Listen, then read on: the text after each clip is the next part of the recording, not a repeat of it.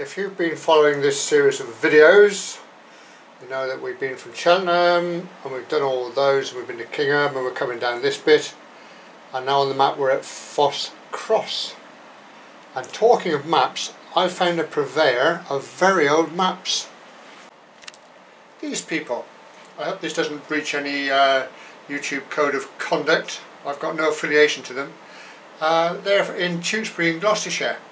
If you want a specific map, then just phone up and ask to speak to Graham, because he knows what they've got and where it is. Failing that, you're welcome to just call in. I got this for £1, and the beauty of it, of course, is that the map is so old that the railway was actually running at the time, and so it gives you the exact location of the station, which means that we stand a pretty good chance of finding it, assuming, of course, we can get access. This, I believe, is the access road. It's lined by pines, which this railway seemed to favour for some reason. Heads down there. Let's go have a look. There's a tarmac road surface here, look. Not many farmers invest in that, so it's looking promising. Sit amongst the pines.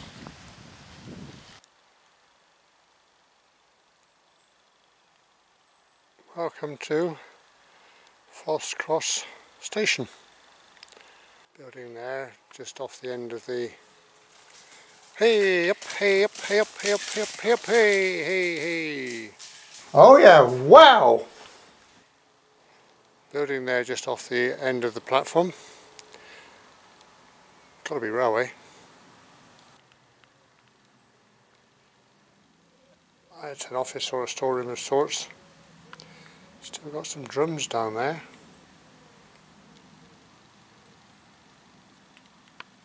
Nice view.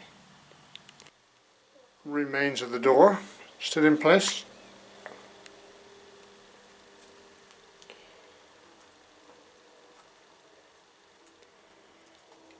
And the large concrete slab. Nice beveled edge on the shelf there, look. That's got a railway, isn't it? Pride in the job. And a lead lined shelf there. That could be for trimming wicks and things for their various lanterns. Quite possible, I would think. Is that where the storekeeper used to hang his coat?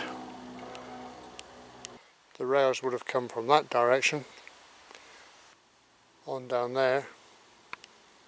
Next to the platform.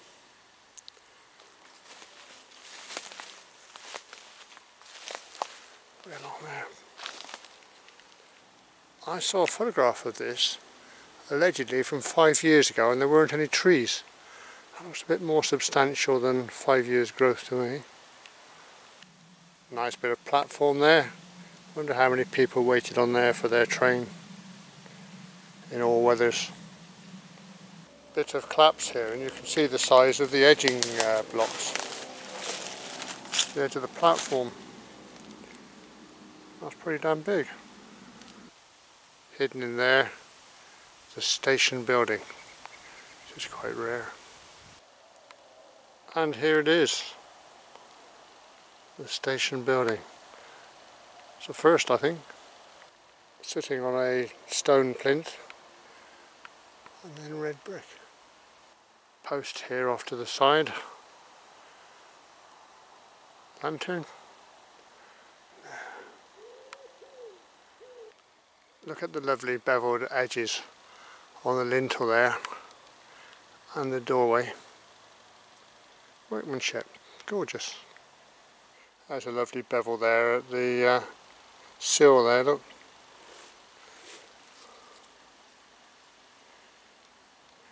Couple of brackets in the wall. Might be able to see what they were supporting. Right, we can actually gain access. Not sure I want to, but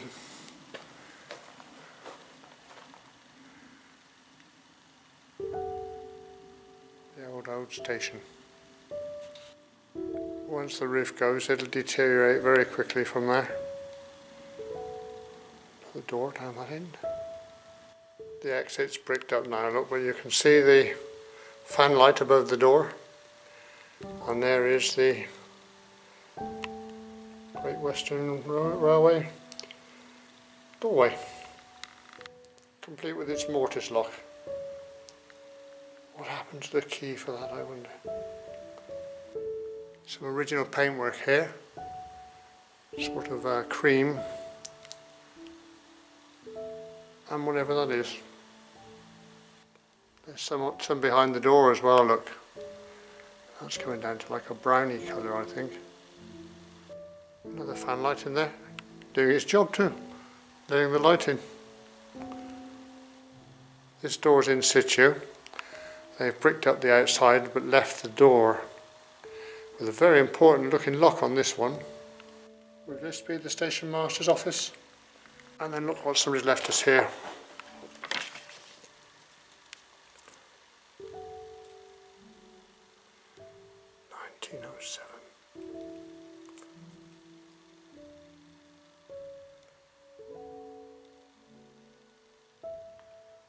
Is that a ticket stub? We don't know who left the photographs, but we're eternally grateful to you. An amazing find. And in this dank corner are what I thought were some bins. Turns out, ladies and gentlemen, we're in the gents' urinal. Sorry about that. Brilliant. I think you'll agree. Totally amazing. The station was actually closed to passengers in 1957 when they built a station in Chedworth.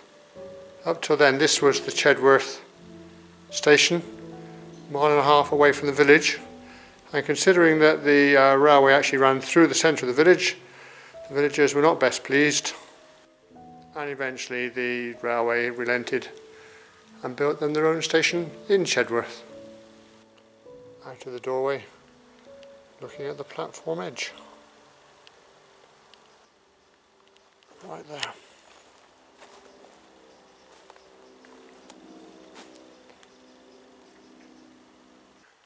A lump of concrete there on the wall.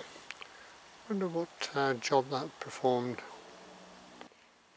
Just outside the door, look, some more brackets and a nail here.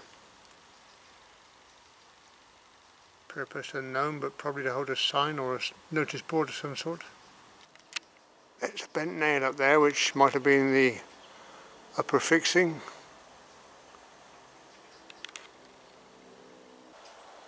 The platform extends on down there, so I suppose we should as well. In the photograph I've seen there are buildings here, but this looks like being the only one left. Can have a look. It's alright, a few lots sat there watching. I've got shorts on. Not conducive to this kind of thing. My own stupid fault, I'll grant you that. Here's our station in all its glory. If you look closely, look, you can see the notice boards there attached to the wall. We found the brackets for those. That's the signal box, still on the platform. No trace of that, I'm afraid. All of this rather fine tin shed. It was certainly a station in a beautiful location.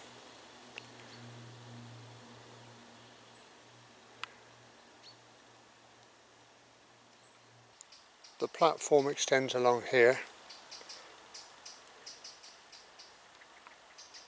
And I was expecting to find foundations or something in this part. But either they're covered up or they don't exist. There are various dips and hollows, but that seems to be about it. Don't know if you can see them. Beautiful little flowers there. When you think of the effort the good Lord went to make that, and here it is, hidden from view. This is where the platform ends then, it dips down. Crossing there, I would have thought. Looking back at the platform, although the railway had a short passenger life, it's actually quite a vibrant freight line, including its own siding for a quarry, a local quarry. So it actually did quite well, even after passengers had all left. fallen soja, complete with a few strands of wire still poking out the holes, look. That's looking down the line towards Chedworth. If we pan slowly over here, there's a structure, a plinth. Would that have been for the signal box? Look at the photograph to find out. It's right opposite the far end of the platform. Oh, I think that's probably a bit too romantic. I'm going for it being a loading dock, which means there would have been a spur off down there. Loading dock just peeking through on our right then, and panning left, you can see there through the trees the old platform. It gives you an idea of the width of the track here. Obviously not just a passing loop, I think they had freight sidings as well. So here's a photograph taken from very near where we are now, and it shows our station on the left, a centre platform which has been grubbed out for some reason. Here's our station, there's our little tin shed on the end of it there. Here you have the freight sidings, and there's our concrete block, so it is actually a freight loading area. Now, why would you grub out the centre platform and leave the rest? Mystery.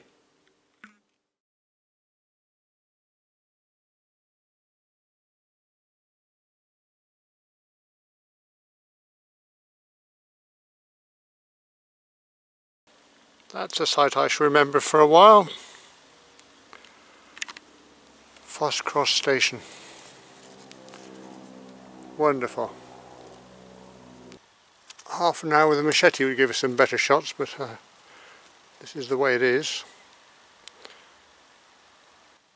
Served its life, now disappearing into the surrounding countryside. And what beautiful countryside it is.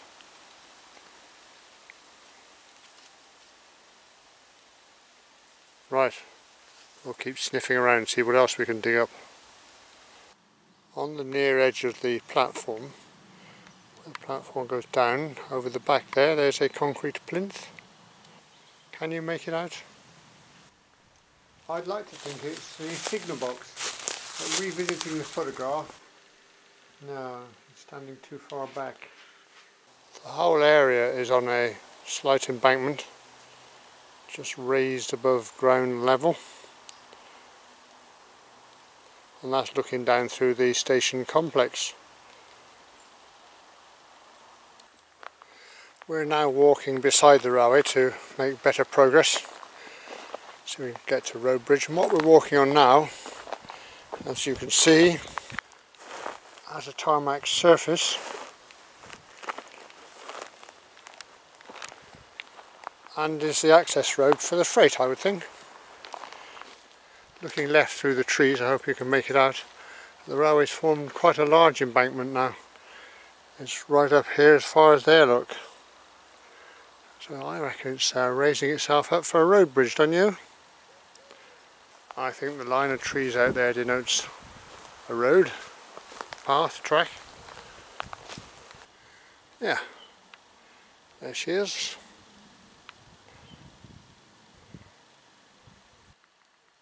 Look at the work involved here, look. Alternate coloured bricks, blue engineering, and then just red clay bricks. Out here, absolutely middle of nowhere. That's just pride in your work, isn't it? Although there, look, the soft stone has let them down, crumbled away. Structure is still standing though. All those years ago, something would have gone flying and rumbling over there. Disappearing to Chedworth in that direction. A really beautiful stone-lined embankment. There it is. Right, we'll go back to the station then and have a look around south. Just before we go, look. There's the station yard gate in there.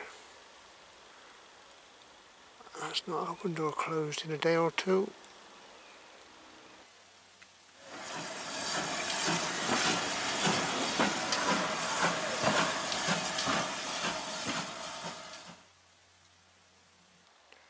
At this point we appear to have reached the point where the tracks narrow down and disappear on their single track. I think it was single track, not double.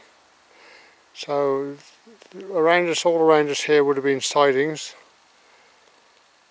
for freight and what have you, and then down there we're off on our journey again. Still on this kind of road, heading south now away from Foss Bridge. The line passes through some rather pretty countryside. In its day you would have been able to see it because this would have been cleared. We're making steady progress till we get to here, which is quarry Disused. The line actually served two quarries, one north, one south. I have to say access didn't look very hopeful. Regrettably it's going to remain unvisited as well. Can't get through. It was quite big in its day because it had its own siding. But we're going to have to give that one up, aren't we? Sorry about the quarry. Don't like to let you guys down, but sometimes you can only do what you can do. Hope you enjoyed that. If you did, go to my channel, Parkinson's Walks, click on videos, and there's 60 odd videos there to date. Keep you amused. Let me know what you think. Catch you on the next one.